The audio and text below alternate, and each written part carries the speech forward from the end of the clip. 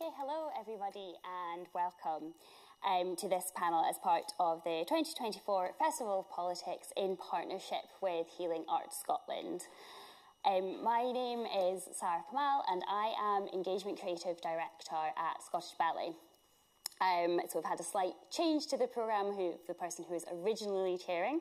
So I'm coming in from Scottish Ballet, so my connection is definitely more from the art side. But I'm delighted to welcome you all here today. Just a little intro, I guess the values we have at Scottish Ballet are around inclusion, excellence and innovation, and a desire to strive to create a positive and welcoming environment and uphold a space of mutual respect. So I'm really delighted to share that space with you today as we go into this discussion. So this panel is all about place and displacement and reconnecting with the world through the arts. And I am delighted to welcome our panellists, Sangeeta Isravan, Dave Caesar and Christopher Bailey. We're going to start off with some panel introductions and then I will pose some questions to our panel to discuss, and then we're going to open it out to everybody to ask questions if you have some at the end. Just to let you know, the event is being filmed and will be available to watch in the future on the Scottish Parliament YouTube and the Festival of Politics website. Okay, so let's kick off with some introductions. Christopher, can we start with you, please, to introduce yourself and tell us a little bit about your work? We can, but when you introduced yourself, before you were Sarah, I don't recognize faces. But Sarah Kamal, you're a choreographer, no? Yes. Yeah, so you choreographed a piece for us at WHO in Geneva. I did, Yeah, at WHO. So I didn't even realize that until 2 seconds ago. So thank you.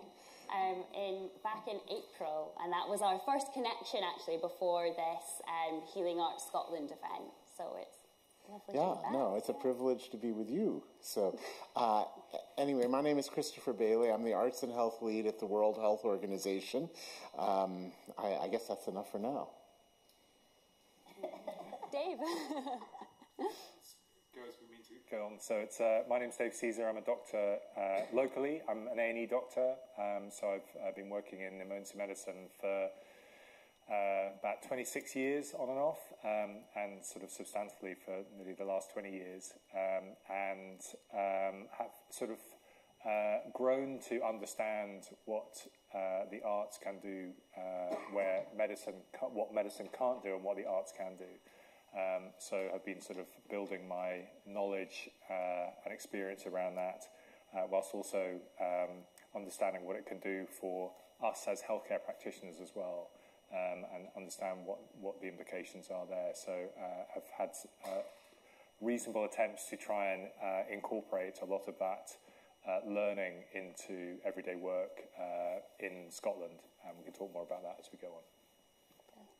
Sangeeta. Hello. Vanakkam. I'm Sangeeta Ishwaran and I'm from Chennai, India. And I run an NGO. I founded an NGO called Wind Dancers Trust. And we have worked in more than 30 countries. And a lot of the work, of course, is with marginalized people. And a significant section is with displaced populations. Manipur, for example, right now has a genocide happening, so we work with them. We work with refugees in France and in Cambodia, landmine victims, internally displaced people, Myanmar, Indonesia. So I am really committed towards looking at not making maybe displaced people into artists, but what arts can do for social transformation. How can you engage with populations, and how can you hold the space using the arts for healing, but also to make decisions for the future to gain more agency? Thank you. That was much longer than Christopher. I can go longer if you want. Why don't you go a little bit longer? Tell us a little bit more about your work. Oh, it's very interesting. So. Well, let's see. I was born in Duluth, Minnesota.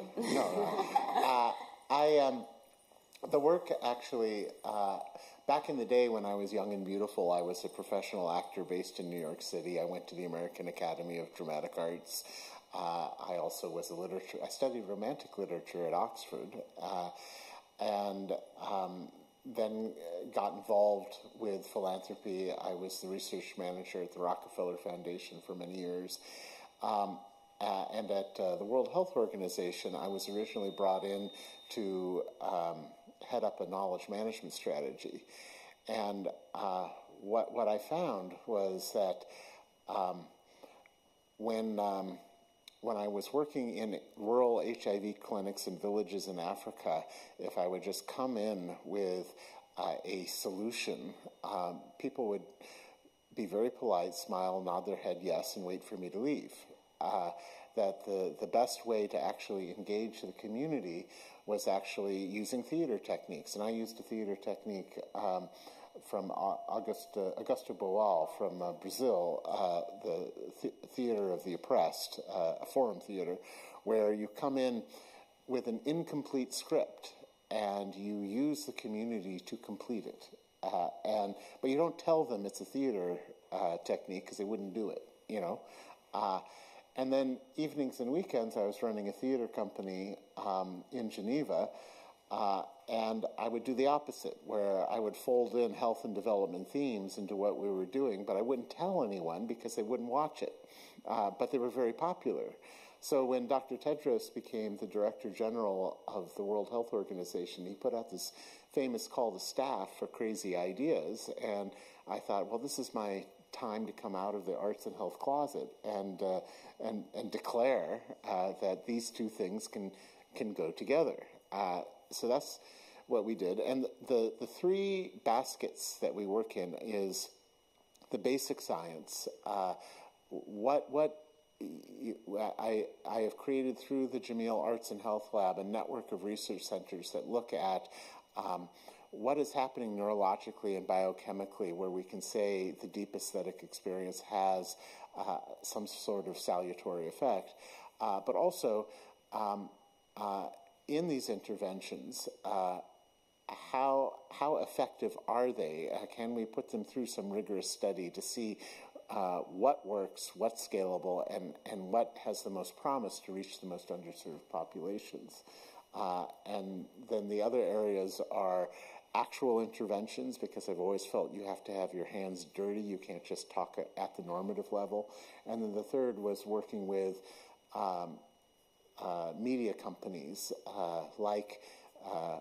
collaborated with Netflix on some projects. And the most famous one we did was the Together at Home concert at the beginning of the pandemic with Lady Gaga, which I have stories about. But that's longer. Great, thank you very much. And I'm really interested in some of the things around your research base and evidence that you've been touching on there, and we'll maybe come back to that a little bit later. It's less sexy, but it's the most important part. First of all, you've touched on working with displaced populations, and you started having a conversation just before we came in, actually, of kind of what that might mean and the kind of different contexts or different ways that might happen. And I just wonder if you can talk a little bit about your specific experience of working with displaced populations and what that looks like in an artistic context, in a medical context. What is displacement? And what is displacement, yeah. Sangeeta, do you want to start us off? Yes. Actually, we had this conversation this afternoon, so I'm going to sum it up differently. When I work with displaced populations, I come in as an external facilitator. And sometimes I come in right at the beginning when you're receiving people, right? And you have to get them settled down, and you have to get them food and shelter, and the basic needs are met. Sometimes I come in later when they're already settled down and they're looking at a way forward. It really depends on the project, but usually I come in with a very specific goal. For example, I would work with Emmaüs Solidarité in Paris, and that would be working with women and children around sex abuse, around domestic violence, their rights in France, because the camp would have a health center, but they wouldn't go. The women didn't feel like that was place they could access. So Médecins Sans Frontières was heading that particular center, and they asked me to come in to bridge the gap They wondered why people weren't going to the center unless it was a deeply affected issue. So I was also training staff along with doing workshops with the population, with a lot of children, with adolescents, with women, on the lines of gender empowerment, sexual violence, and the nurses and the doctors would be part of the workshops, and they would be building those connections with the people, and that meant more and more people would reach out for this medical help. So what the artist was doing there was bridging a gap, right? And so I come in to bridge gaps. It could be, you have the Rohingya population from Myanmar who's now going to be stuck in India for a good long time because they can't go back. And then how do you integrate that population? How do they find agency? How do they find jobs? So I would go in with a group that would be thinking about skill building, but they would have finance and microfinance, but they wouldn't have the skills to get the people together and talk together and build groups, divide tasks. That would be my job. Or it would be after a tsunami or an earthquake, and my job could be going from babysitting children because their parents have to go do other stuff to helping healing with meditative processes, yoga, movement, because I'm a dancer and I work through the body. So I've done a huge range of projects across different countries with displaced people. It has always had an element of agency where you want the population, you want the group to decide what the next step is. And some of it is really weird. I've worked with Afghan youth in France because the local perception of Afghan youth is, young men are the most difficultly perceived, sorry, my English is my second language. They're perceived with the most difficulty because you look at young men who are coming from these countries who will rape your population, who will, they will disseminate discord. Whereas women and children generally have a little more empathy towards their plight. And we had this hilarious workshop on how do you approach women?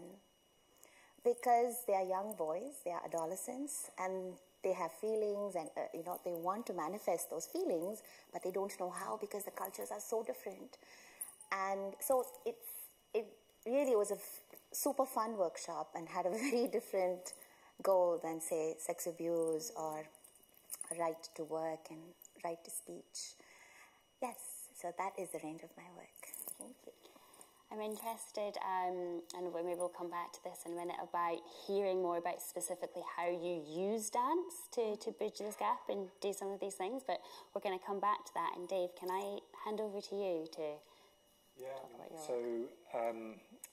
So the displacement of individuals, again, there are some very sort of obvious examples of that, often in areas of crisis or with sort of seismic activity or natural disasters. And as we were discussing a bit before we came on, actually quite a lot of displacement happens in the home, in communities, hidden from view, in a way that might not seem evident. And a lot of that is manifesting through my clinical practice. So people come to emergency rooms, emergency departments, because of a social crisis or a feeling of displacement that manifests either through a physical issue or through a mental health crisis or through an inability to have their needs met in some shape or form.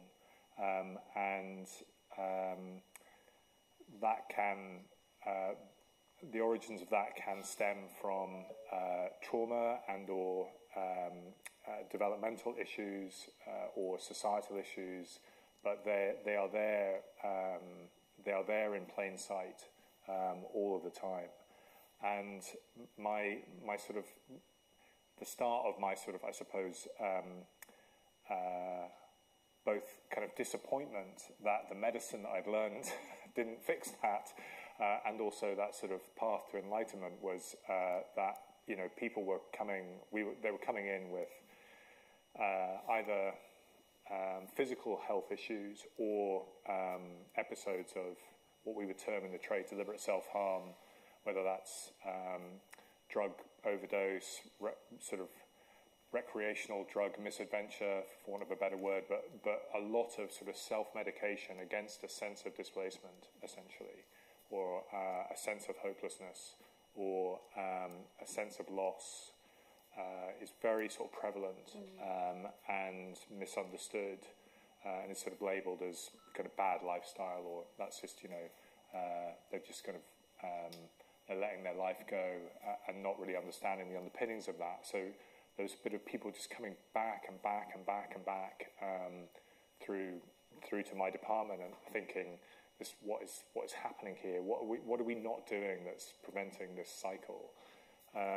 And learning that what was in my sort of toolbox was not right. I mean, it was helpful in the immediate in terms of making sure they didn't die, but beyond that, not actually helping them move on or progress or heal, as we've been talking about over the last couple of days.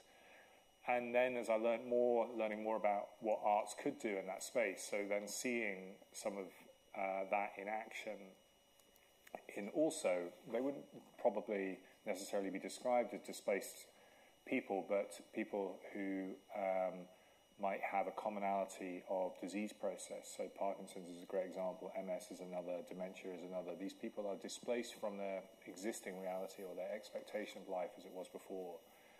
And seeing how dance, movement, music can change not only their outcomes, so what does that mean? Well, you know, their reliance on modern medicine, but also actually can liberate them from that identity that they find themselves with, which was incredibly powerful to me as a sort of, I suppose, a medical practitioner. It's sort of go, well, my God, this is, you know, this transcends what medicine can do, essentially, what modern medicine could do, I should say.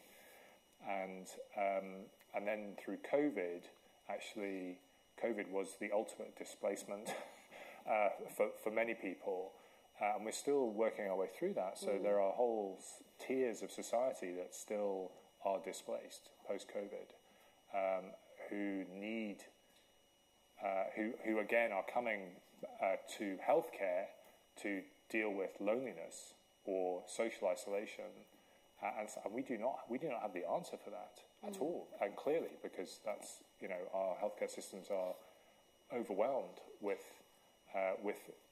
that sense of need without a meaningful solution to it.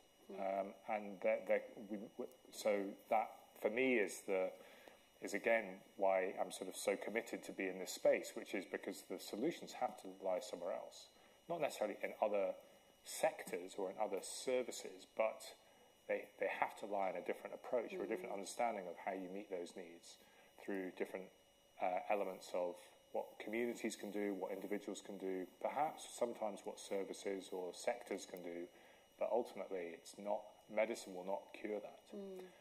And that honesty in the healthcare sector isn't necessarily as apparent as it should be, which is that there is a limit. There is a limit to what we can do. And we need to understand where those limits are if we're going to really address people's needs. And some great examples of where understanding that, so a bit like you were saying, Sangeeta, around access to healthcare. So in COVID, quite a lot of what we would term marginalised communities wouldn't take up the vaccine, for example, or the vaccines that are on offer. So how do you connect with them in a way that makes them have confidence that this is something that they should buy into? You know, and again, we need to think differently about that and have a different way of telling that story, which again is based in the arts, storytelling, connection, engagement. So lots of examples of where that's come into a displaced community. Yeah, thank you. And then thinking about meeting some of these needs that you've been talking about, you know, you've touched on some of the like social isolation and loneliness and how the arts can make connections. And I think building from that, Chris, to bring you in here, I'm interested in the specificity of arts engagement and what is it about the arts specifically that might help people and help to meet these needs within health? Well, I think in the case of displaced populations, there are many levels of trauma. The trauma could be a conflict where there is actual physical violence, the destruction of the home. It could be a natural disaster where it's the same thing, really, except instead of it being humans, it's a storm or whatever, or economic displacement. And whenever you have a traumatic event that you've experienced, there is always a form of dissociation where you literally feel like your spirit has been evicted from your body, that your body is no longer a safe place. And in a way, more than metaphorically, if you've been moved out of a place, it's a similar type of eviction. It's more than just a physical relocation. It's you feel like your spirit has been left behind. It's that powerful. And in terms of what WHO does, the question was what can the arts do? I'm going to, bear with me, touch on a little bit of neurology, if you don't mind. There is something called proprioception, which Oliver Sacks talked about in his book, A Leg to Stand On. He was hiking in the Alps, and he fell, and he had a grievous leg injury. And it took him a long time to recover and go through physical rehabilitation. But after the leg had physically healed, he still had this awful, dreadful sensation that the leg was not part of his body. And what he realized is that his sense of proprioception, which is the way the brain maps to your body, to other people, to the world around you, even your sense of time, is a function of the brain that, when interrupted, it's incredibly disorienting. And what the arts can do is provide that reconnection neurologically. So, for instance, when I was recovering from a cancer operation, I literally had the sensation of floating above the ceiling down at my body because my body was no longer a safe place to be. What brought me back? An image of a tree outside of the hospital room, a sign of life, an image on the wall that I could focus on and begin to triangulate back. My caregiver, my surgeon, coming in and him placing his hand on my shoulder and explaining to me what happened. And in my morphine-induced condition, it was just all blah, blah, blah. I had no idea what he was saying, but I could feel the warmth of his palm on my flesh, and there was that connection. And so in the deep aesthetic experience, when you have a line of music, you have the composer creates a state of anticipation, of wondering what's going to happen next, and that creates a dopamine reaction. When that musical line becomes resolved in a way that you were not necessarily expecting, but makes complete musical sense to what has gone on before, it's almost like a mini catharsis. There's that moment of shock and awe, and you're rewarded for that moment with a little shot of oxytocin, which is the bonding hormone. It's what we experience when we have sex. It reinforces our sense of connection. So literally, it helps us reconnect to our bodies, to each other, to the physical world around us. And that's one of the reasons why music, intense beauty, landscape can have such a powerful effect. With a lot of displaced people, part of it is also just reconnecting to that sense of joy and beauty somehow. And when you're in the presence of something like a mountain range or the seaside or a beautiful piece of music, something that is not only beautiful but is much larger than yourself, you feel, you don't feel diminished. You feel like you are a small but important part of a larger whole. And that sense of awe actually helps repair your broken sense of proprioception. It has a healing effect. So there are direct ways that the deep aesthetic experience can help us neurologically repair, but it's more than just a repair job. It's actually finding that personal, authentic meaning that allows you to move forward. Carl Jung had two quotes that I always go back to. The first quote is, "Loneliness is not the absence of people. Loneliness is the inability to express what matters to you most. If you can find that expression, you can reconnect." The second is, meaning is what allows us to endure. And that's part of what Aristotle was trying to describe in the catharsis, is that moment in the story where suddenly the truth is revealed, but hidden from view were all the steps that were leading up to that moment that you weren't aware of. And you create that meaning from the chaos of events that you felt were out of control. What Nietzsche called amor fati, falling in love with your fate. His idea of human happiness is if you could achieve that moment where you look back on your life and all the choices that you made, things that you were in control of, things that you were not in control of, and it inevitably led to this moment, and this moment is good, you've achieved human happiness. And that's a creative act. So there are very powerful elements there that can help you replace yourself, help you associate instead of dissociate. Thanks very much. And I think then bringing that to Sangeeta, to your work, to relate. So you work with people through dance of a means of empowerment and conflict resolution. And there was a moment there where, because you were talking about the power of touch as well, which is maybe something that happens in a dance setting. So I'm wondering if you could talk a little bit about your approach and what practically different sessions might look like, or what somebody might experience and how that helps them. Okay. So I am trained as a Bharatanatyam dancer. That's an art form from southern India, which goes back, we have history going back more than 2,000 years, but concretely we can at least trace it to a few hundred years in the form that it's practiced now, though there are other ways in which we trace it.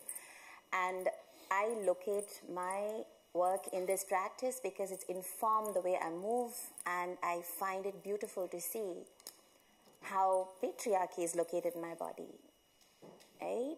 And I will not sit like this or be as chill about, my body language is informed by the fact that I am identifying as a woman in India, and that's anchored in my body. So I start from the body. I start from, if I stand this way, I am sending certain signals. If I stand this way, I'm sending other signals. If I look like this, I'm sending some signals. If I look like this, I'm sending other signals. We are constantly sending signals to our body. The form I practice is total theater. It's not just dance as perceived in the West. It's dance, it's music, it's vocalization, rhythmic vocalization, and it's theater. We speak. And I use all these tools. But I use them on 3 different levels.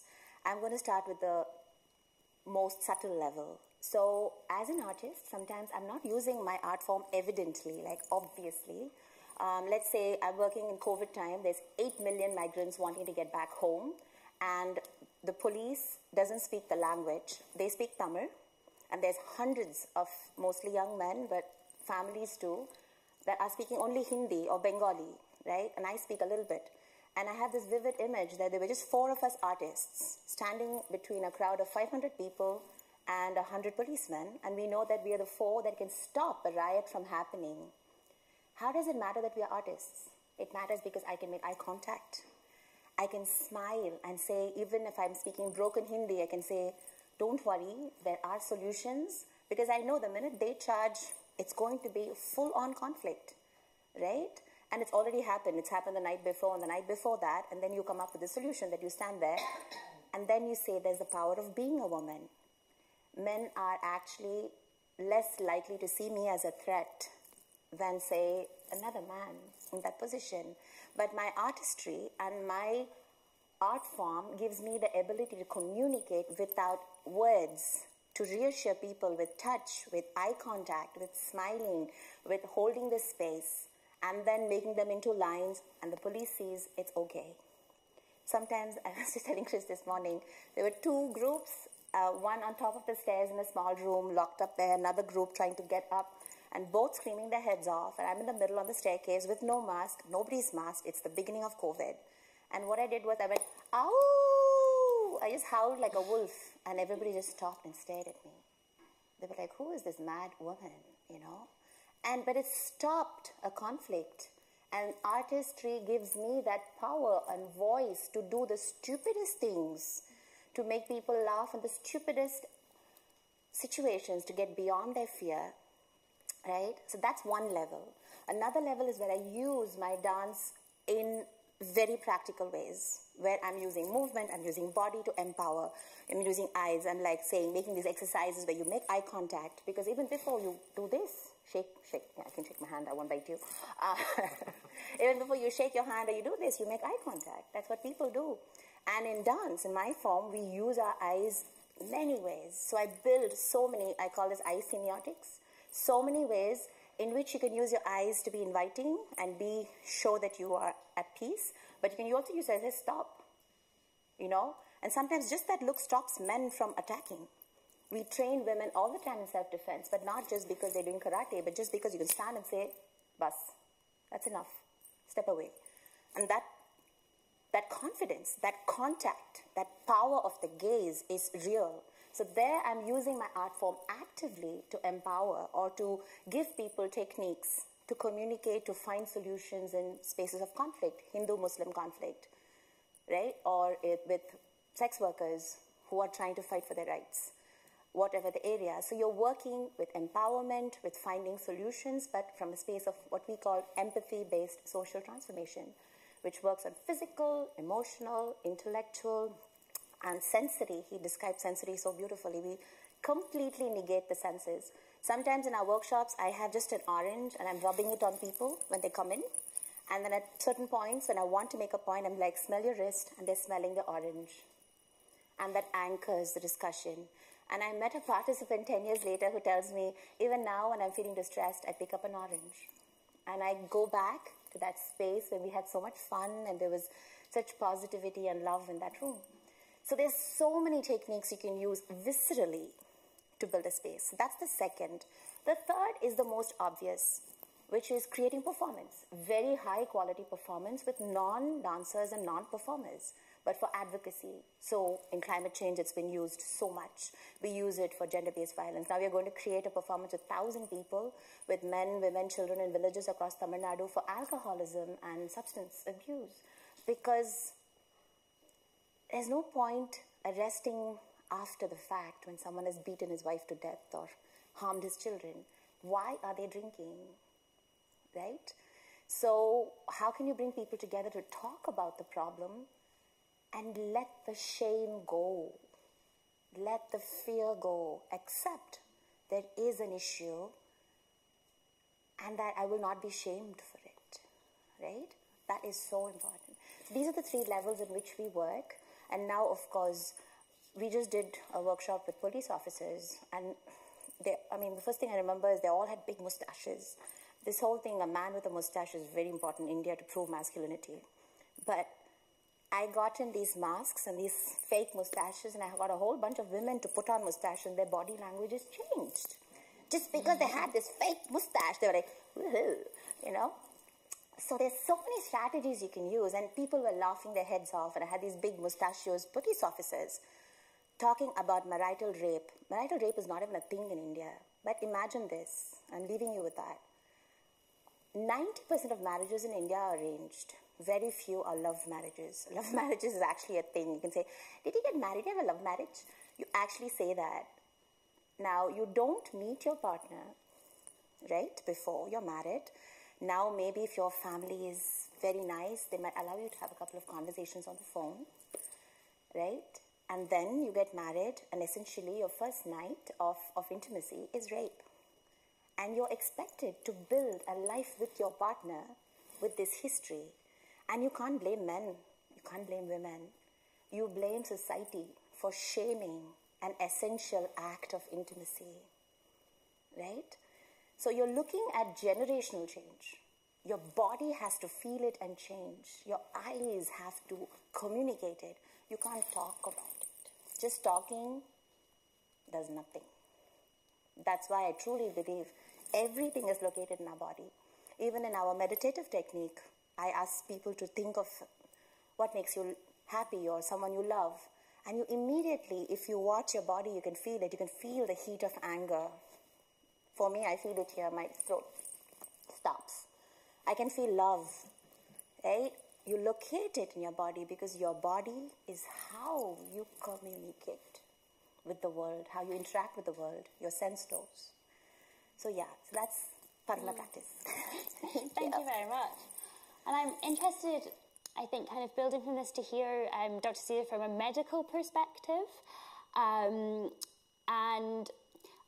I guess also you are part of the Scottish Ballet research group, and how your experience in arts now has also impacted how you might view things from that medical perspective. You've touched on or spoken to a little bit already, but if you could expand on that a little bit.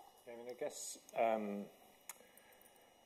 so they overlap in a number of sort of different areas. The most obvious way is having that, a bit like Chris was saying, that combination of understanding about the sort of biomedical model, and that understanding is developing all the time in relation to things that have traditionally been put down as choice.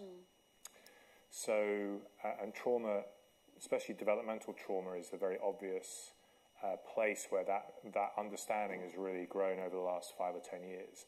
And from strange places, so quite a lot of the research has actually been done around neurological conditions and some what are termed functional neurological conditions. I think there will be more that will come through, which is, oh, actually it turns out the origin of this thing that we didn't really understand and that our medicines didn't really work for, or that we poo-pooed as a professional sort of community, actually all stem from this thing that we didn't really know or really understand. And so functional MR scanning and things like that, some of the technologies that are coming through have actually really exploded people's kind of understanding about the origin of that. So developmental trauma, which in Scotland has a whole language around adverse childhood experience, and it doesn't really matter what we call it, but it is endemic and intergenerational, as Chris and I were talking about earlier, has a profound neurological effect. So the way that our neural pathways develop is absolutely determined by some of your genetics, of course, but also the way that you experience relationships in the first moments of life and before that. So in the first 5 years, the way that you experience safety and love and that sort of bond with your mother and or father, but your parents and or the way that environment is shaped for you has a direct influence on your ability to create neural connections. And then from about 5 years to about 15 years old, those connections are evolving. So they're growing. There's still quite a lot of plasticity in the brain at that age, but we know that, again, if you experience trauma at that age, it can have a real impact on your ability to to self-generate what we would call these days as sort of resilience, but actually there are many other factors that then are impacted by deficits in those things that we take as sort of the common building blocks of a life, but actually are absent in some shape or form, or there are singular events that make that more difficult. So if you have a singular traumatic event as a child, if the wraparound to that is not well managed, that impact will be pronounced throughout the rest of your life. And then, interestingly, so we have a view, not just in healthcare, so in my hospital down the road, you become an adult at 16. Well, that's nice, but actually neurologically, you fully develop those neural pathways. They then sort of, it's interesting, they go through a sort of slight culling sort of episode. So you reach your neurological maturity. In girls, of course, it's earlier. They do everything quicker than boys. But you reach that neurological maturity if you're a female at about 23, 24, and in males about 25, 26. So we are terming people adults at 16 when they might physically look, and most of them don't, but physically they might look like an adult, but neurologically, they've got 10 years left of development. And those 10 years are enabling you to make what is called executive cognitive function. So those are the decisions that you can make that have consequences that are beyond the immediate. Yeah. So the ability to save money for retirement, to not smoke because your friends aren't, to not drink because your friends are, to eat healthily, all of the capacity to make those sorts of decisions are being shaped between your 14, 15 to 25, 26. And in that moment,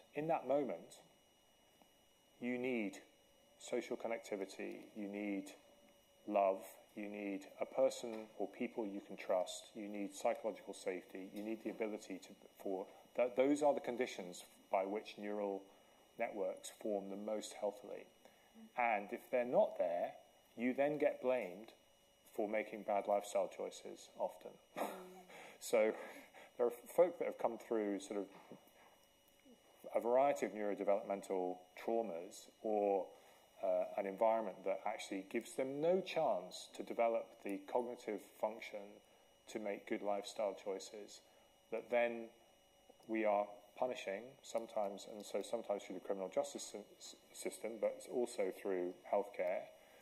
And then not only that, when they come into healthcare settings, we're re-traumatizing them by dehumanizing them, by calling them a number or a disease, or basically removing them of their identity and individuality, because that's how healthcare works, which is sort of inhumane in some shapes and forms. So actually understanding that you need a humane approach alongside a technical approach for doing the thing, so fixing the leg or sewing the wound or treating the infection or whatever it is, but you need to be humane around that, or else you will only sort of propagate any neural deficit that they might already have and lead to further difficulties with them engaging properly with things that are going to make them less likely to become ill in the future. And this is a real misstep for us as that is modern medicine has to sort of re-understand that to be able to bring that back. And also treat people with compassion who may well have no choice other than to be in the situation that they are because of the house they were born into, or the situation that they were born into, or the thing that they suffered through no fault of their own. So as important as executive functions are, I'd like to make a case for stupidity. Sangeeta, you mentioned before that you could actually disrupt a negative cycle through doing something stupid. Yep. There's a profession that does that, and Clown? It's called clowning. Yes. Yeah. And I am a traditional clown. Are you? Yes. Oh, well, there you go. So you know.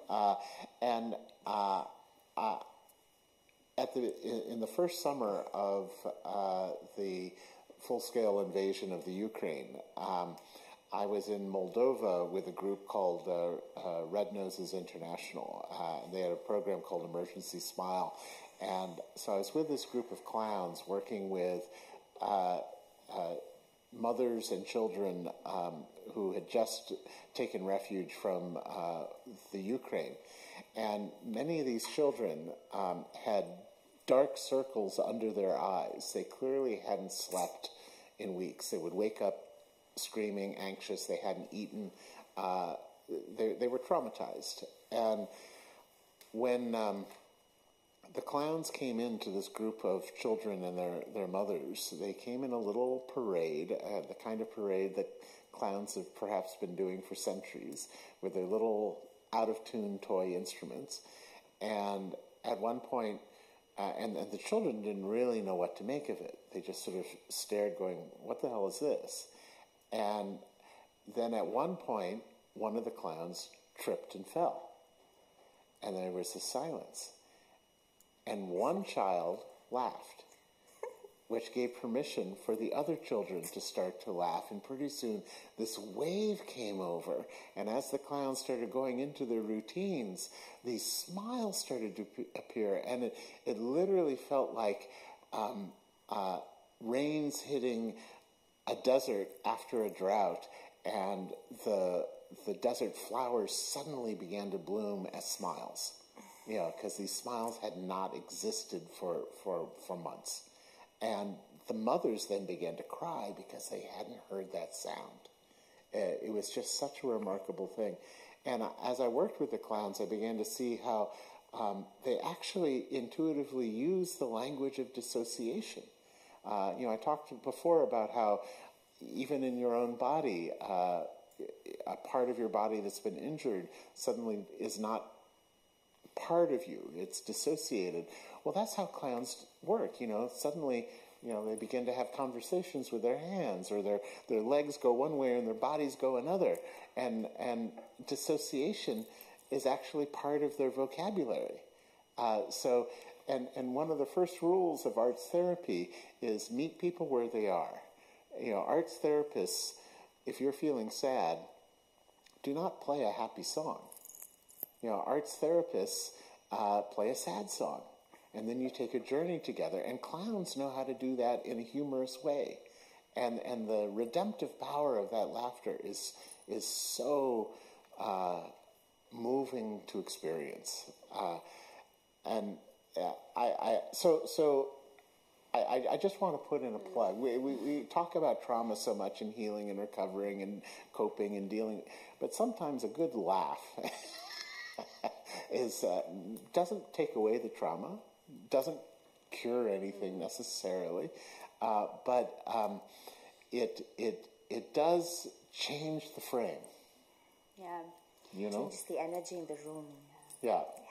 So these conversations tend to get so serious, so sometimes I just like to remind us that there are these unsung heroes out there that defend joy, and I just like to promote them whenever I can. I like that idea of defending joy. Yeah, and I guess it's okay to be happy, yeah. even in the worst circumstances. But what they don't do is they don't say to someone that's sad, cheer up. When I was talking to the Minister of Culture in the Ukraine, and he was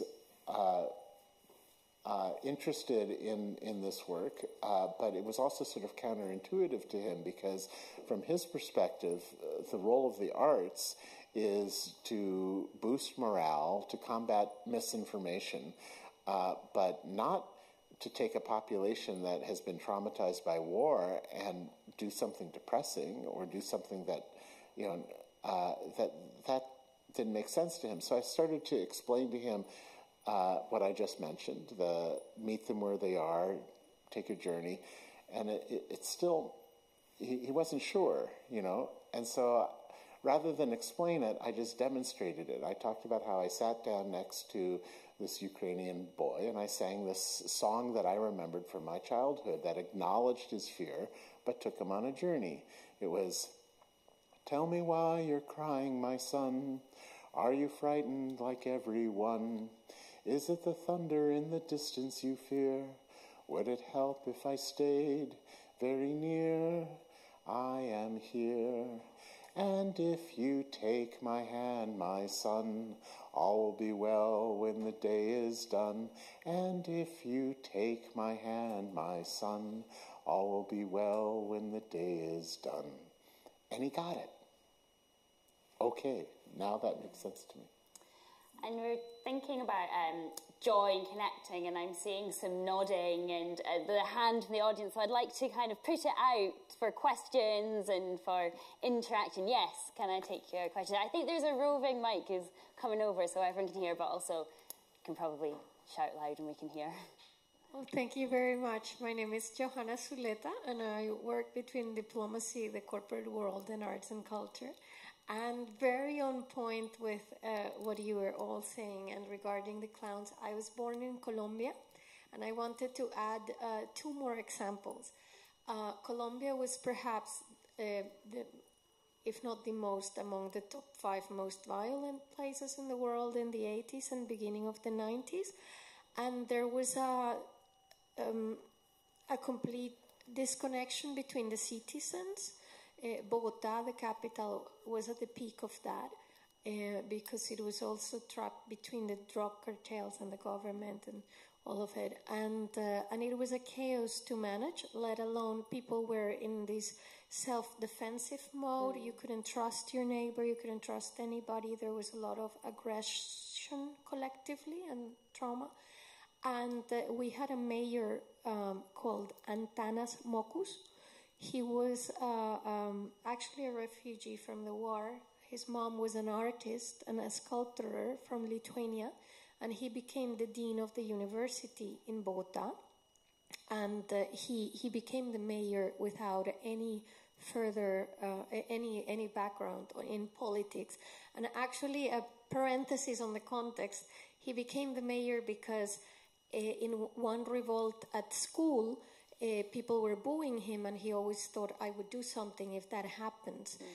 And he did, there's someone who did something called psychomagic, with Hodorowski. I don't know if you, but all these interconnect, and it's about doing violence without aggression. So he being the dean of the university, woke and mooned the audience when they were booing and put his trousers down. The educational authorities asked for his head at the university and asked him to resign. But he gave such a speech about why that was an act of peace that he won over the entire country, and then he was elected as a mayor. Then as a mayor, he always, and he's featured in a book by the Harvard professor Doris Sommer about how art can influence society, where she's been one of the pioneers worldwide gathering cases for the last plus 20 years about how art has been healing in society process. And she features him because then his whole strategy as a mayor was, what would an artist do? And when he became the mayor, the first thing he did was bring the clowns. So he said people are more ridicule of being afraid than paying a fine. And so he created these cards. This is in the 90s, like a bank card size that you could fit in your wallet, and it had a thumb, and he wanted to de-escalate violence. So he said, instead of swearing at people, just put thumbs up if they do something good, thumbs down. And this became a whole social game, and people didn't respect zebras for the crossings or the elders or any other car, and now everybody wanted to be seen doing good, and the clowns were mocking everybody, and you were either being ridiculed on the street or being supported. So it was, I recommend you all to see this. There's a documentary about it in YouTube. Called Bogota Cambio, about Antanas Mocus. But then I have a question and one last comment regarding laughter as well, that I don't know if you are aware of or we can all use in our circles and environments. But a friend of mine, through the COVID period, there was this app that became global. It was only on sound. The name escapes me now, but never mind. It was an in and out pop-up of conversations, and then invited me to a yoga laughter every Monday. And so yoga laughter means that when you laugh for more than 30 seconds, your brain doesn't know, or even if you just laugh fakely, your brain after a certain period doesn't know if you're laughing fakely or not, because it picks up the whole body vibration and so on, and it gives you in these ecstasies. So we were laughing for 10 minutes every Monday. and it was almost a religious appointment. And I would like to invite you all, perhaps if you would like to laugh with me for 30 seconds and we can experience it. So why not? Let's try it. We've been talking about clowns, so... And so I wanted to add that also to you. But thank you so much for all the examples that you've brought. Thank you very much for those examples of those questions, and for, I think, really good picking up on that importance of joy and laughter as you've been talking about, and I can see some smiles happening across as well. Is there anything else that anybody wants to kind of put out or ask to the panel at the moment?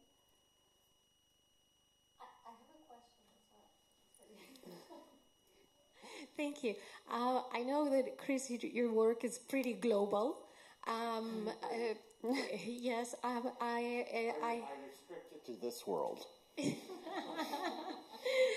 For me, this panel has been such a delight because it's the first time that I am encountering your work, Sanjila and David and Sarah. So I wondered if you also operate in different continents and what kind of collaborations you have in that sphere. Like, of course, it's very important the work we do in our communities, but I also believe this is such a best practice example to the world that also are things that can be replicated by other communities. So I wonder if that's already happening, or otherwise, happy to collaborate as well. Thanks. Maybe you can tell us a bit about the different, I mean, you've talked a little bit about contexts that you work in, but Sangeeta, earlier we were talking a little bit about, I guess, about kind of very different contexts you might work in, how you might adapt work, and how you, I think it's going back to what you were talking about, Chris, as well, of meeting people where they're at. And if you have any examples of how that happens. But the other thing your question is making me think about is how your arts practice relates to identity. And Dave, you talked about the medical sphere and people maybe becoming a bit anonymous or becoming a number, and how the arts then can help people reconnect into their identities and what that can do. Inky, pinky, ponky. Okay. Sure. So between, when I was young, a long time ago, between 20 and 30, I traveled as much as I could. And even after, trying to work with as many communities as possible, but trying to tap into local arts.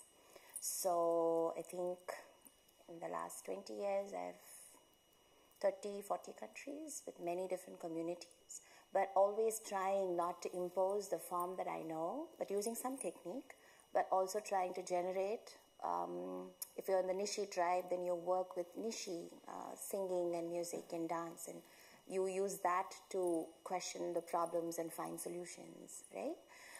So a lot of the work does revolve around joy and love and empathy, but it's also hugely, I try to work on the principles of non-transaction, because when a community knows you're coming in with an agenda, it's very different from when you're coming in with a question, or when you're coming saying, what do you want, versus I want to do this.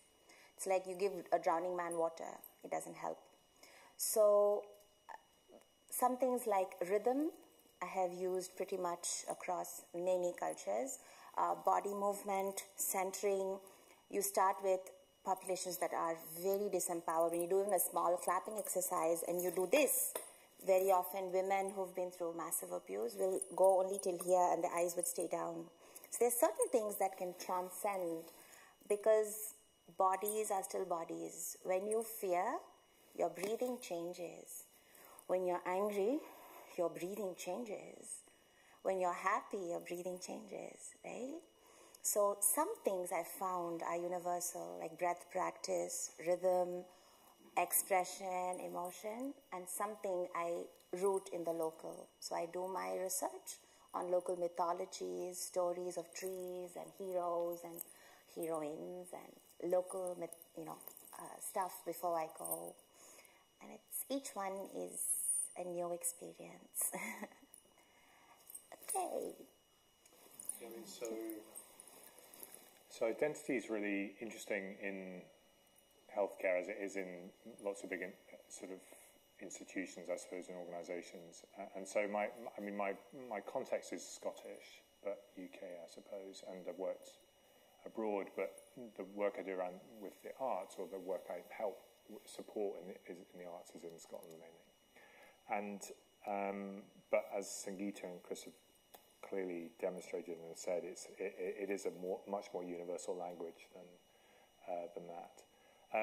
The identity is very interesting. So both from a professional perspective, we were sort of slightly joking earlier that it's often very hard to get professionals, medical professionals or nursing professionals, to really sort of buy into or commit to or to believe in the power of art in a healthcare setting. And they play out that sort of identity very powerfully, and yet they will all go and do the arts thing as soon as they leave hospital or they leave their healthcare. So they'll literally just go and take off the uniform and then go and do it. And you're like literally, you've just told me I can't do this here, and you've gone and done it. And central to that is that we have a healthcare workforce that actually finds some comfort in not humanizing their own self in that setting. So it is protective for them to be the doctor or to be the nurse, because if they turn up as a human and connect with humans on a level, it can be overwhelming. And I think that's part of where we have, it's both a symptom of and sometimes a cause of burnout. And it is a protective mechanism, partly because we are, when I applied to come into medicine, or was able to get into medicine, I was not recruited on my ability to connect with humans at all. That was not the criteria. The criteria was how much information could I hold and then regurgitate in exams, and how could I do that repeatedly. Which has nothing to do with...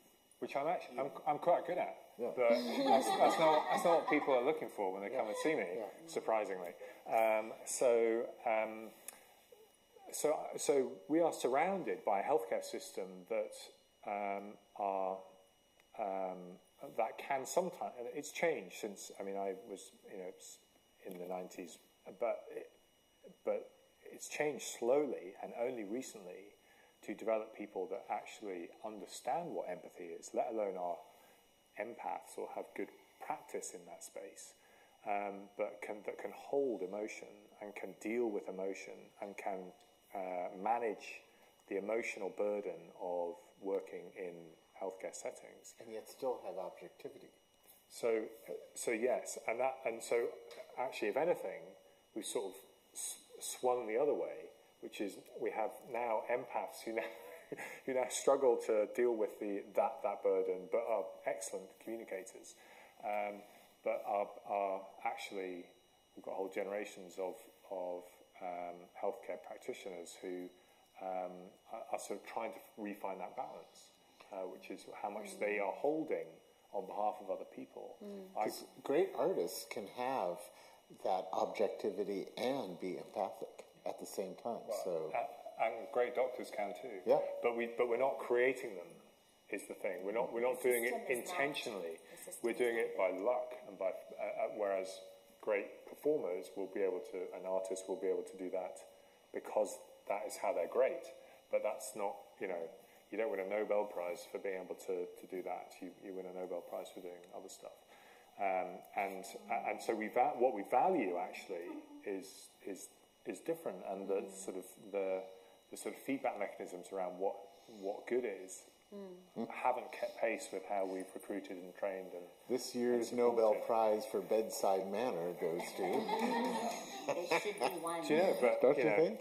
There certainly could be some bloopers in that space. But that identity is protected, and also on the, if you like, on the other side of that, it's protective and also dehumanizing for patients. And one of the most powerful things in the dance health space, which is the main bit that I'm sort of involved with, has been seeing patients become dancers.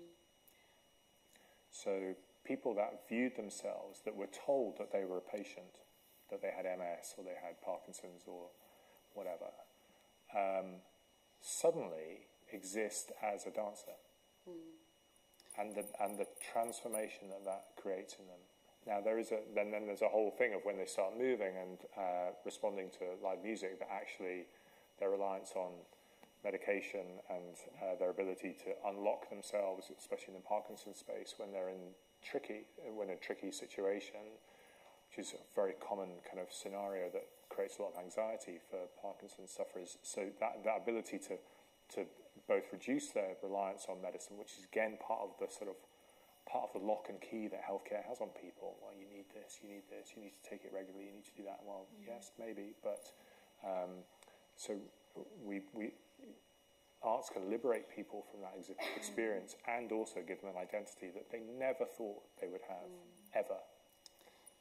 Yeah, I suppose that idea of how people are seen and the language that's used, and how that can, I guess, the art's impacting people's self-concept as well, self-confidence, and finding different ways into the arts as well.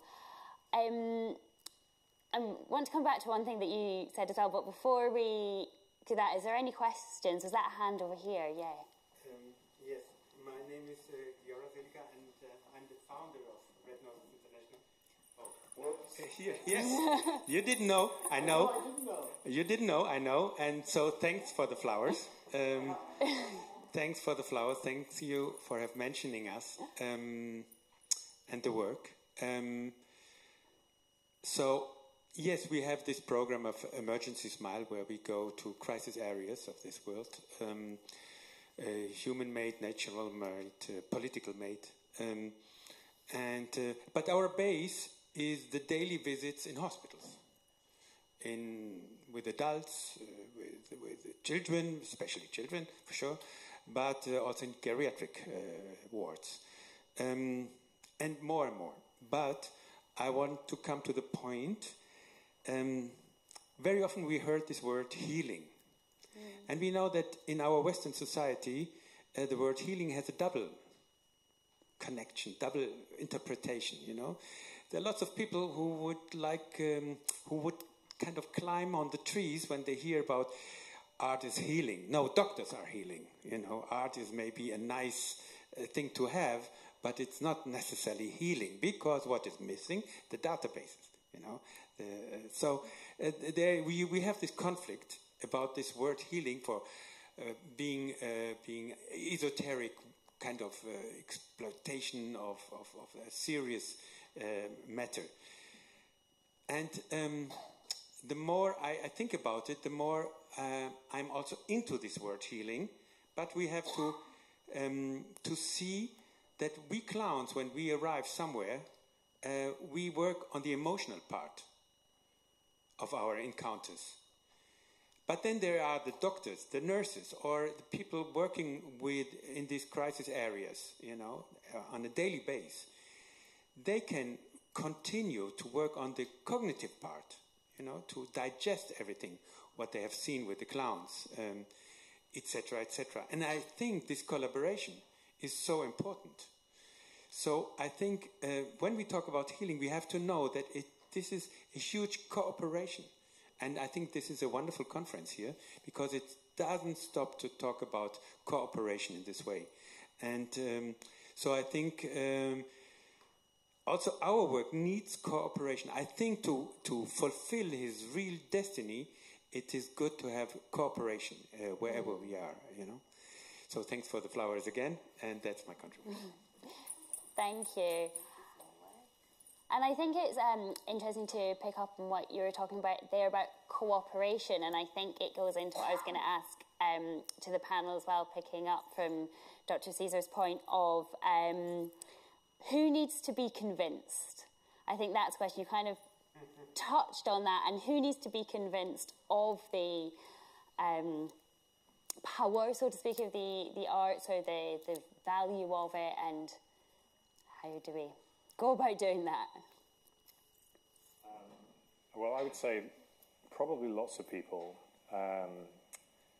and it probably starts with communities and citizens, if you like,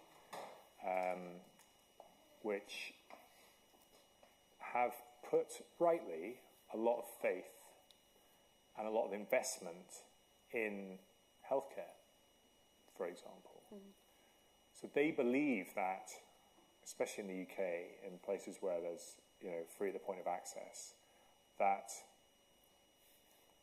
the healthcare service will fix them when they are broken. So will heal them. But that's not what the healthcare service does. And so they need, so there's a bit of, they need to ask a different question. And we need, as a profession, as a system, to encourage them to ask those questions. But there's absolutely a professional element to this, which is that most of my colleagues would say, of course, we own healing. We do that. I haven't trained for 25 years to not heal people, to not know what to do, to not know what to fix people. So there's a bit of, you know, again, that thing of the more you invest in something, the less likely you are to give it up. And we spend, I don't know what it's up to now, but probably £19 billion a year in this country on healthcare. You know, we're not going to suddenly turn around and go, I don't know if it's doing what we, but the evidence would suggest that it's not doing everything that we thought it might. And probably there's, you know, across most Western healthcare systems, there's a large amount of resources that are spent on things that are unfixable. Not only that, that might be, dare I say it, that might be harmful in a way that we might not measure in that sense, but certainly that other things might make people feel better, even if it doesn't make them live longer. So again, we have to work out what matters to us as a society, and we have to have a conversation about how we best deliver that and or help people meet those needs. That is a very difficult conversation to have. It's a conversation I have with people often under duress, if you like. So you've come to me with a thing that I now have to then broach a reality with you that you weren't prepared for today. You didn't get out of bed today to have this conversation with me. So by definition, everyone that comes to me is having a bad day. Some of them are having a really bad day. Some of them are having their last day. And I have to have that conversation with them. And they were not ready for that morning. Some were, but most weren't. And the question is, how are you going to have the best last day that we can make? And sometimes so it's interestingly, you talk about clowns coming to hospitals. Interesting, the one place where no one has any problem with bringing something a bit alternative into that sort of setting is dogs all the time. Like, yeah, bring the dogs in. They can come. You can come and lick. You know, it's like really, like we can't have musicians in hospitals. We can't have artists in hospital. But the dogs can come anytime, and the horses, you know, occasionally. But it's maybe it's the wolf syndrome. I don't know. But it's phenomenal, you know, the pet thing. But anyway, yeah, each to their own. So, but there is a conversation that needs to be had about what is it that people need and what is it we're trying to do, and how honest can we be about what we can actually really do, rather than just have this unshakable belief that healthcare can do it all, because it can't. I have a question for you. I'm reversing it. I know you have questions, but I have a question.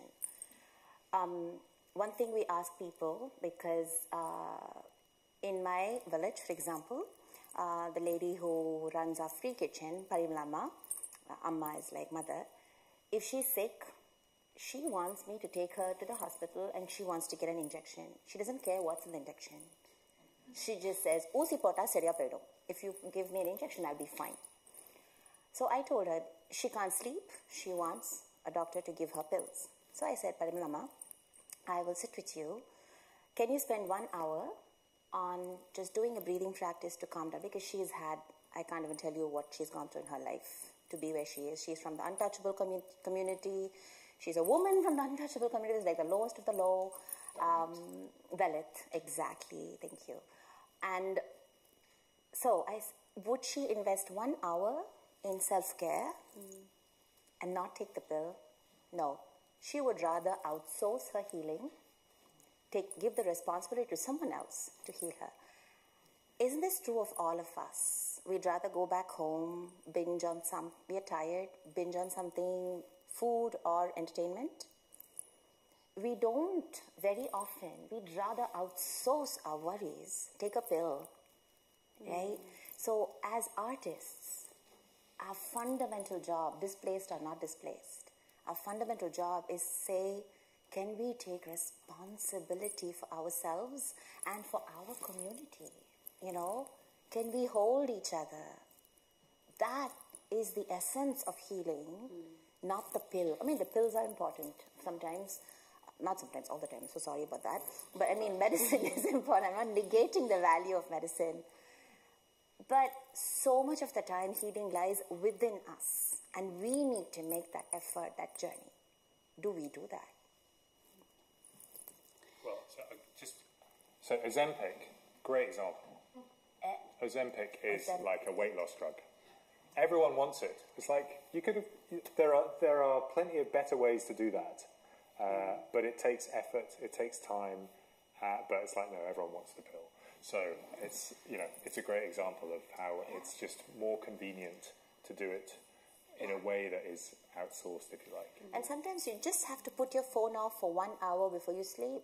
And we won't do it. We want that, just that small things we want to do, we don't do. But that's where the art's coming, because we can buddy each other. I can be your buddy, you know, we can work out together for that 1 hour, or we can practice something together, that togetherness.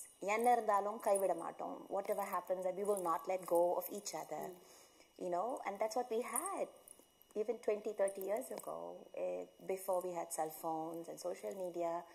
Our ways of connecting are becoming more distant. That is sad. And I think that's where we're coming up to time, so we're going to have to wrap up there. But I think that's a really kind of apt note to end us on, and maybe to put that, a question to take away of how can we continue to connect? How can we connect with an arts practice? What can we do together and for ourselves? So we're at time, so we're going to have to wrap up there. But thank you so much to our panel, and thank you for all your questions and engagement as well.